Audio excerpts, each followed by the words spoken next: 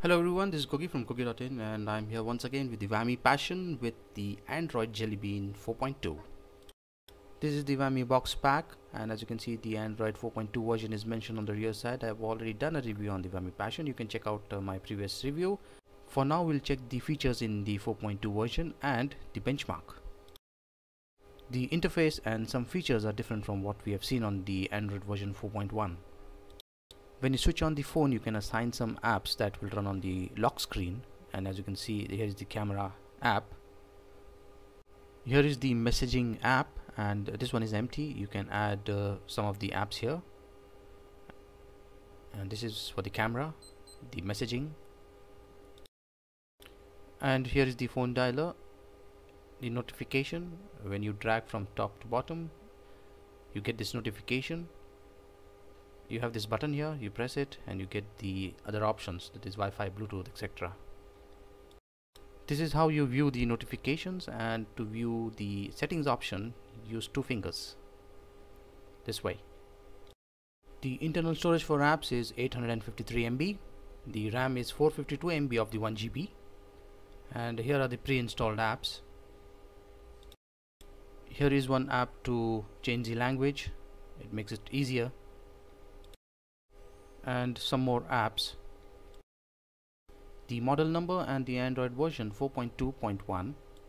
Of the 1 GB storage for apps, you get around 844 MB, and this is the phone storage, you get 1 GB free. There are some more options added to the clock. You have this timer, the clock, and this stopwatch. By default, the swipe keyboard is enabled. Wi-Fi hotspot, USB tethering, Bluetooth tethering is supported. The Gmail app is not installed, you'll have to install it. System information is the same.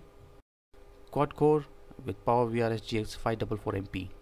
The quadrant benchmark score is 3209. The Antutu score for the first time was 12594, second time 12899. Nina Mark 2 40.2 FPS.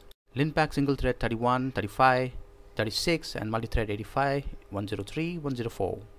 Let's check out the camera. The camera interface has changed, as you can see. Here are some options on the left side.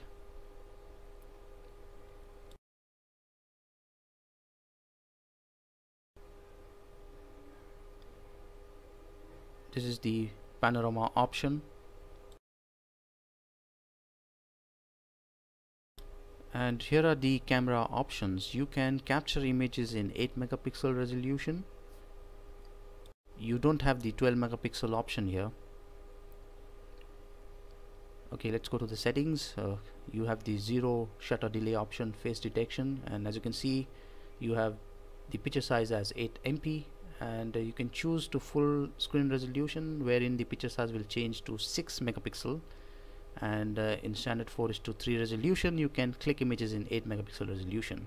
Video, change it to fine to be able to record in full HD resolution. Here are some video effects option.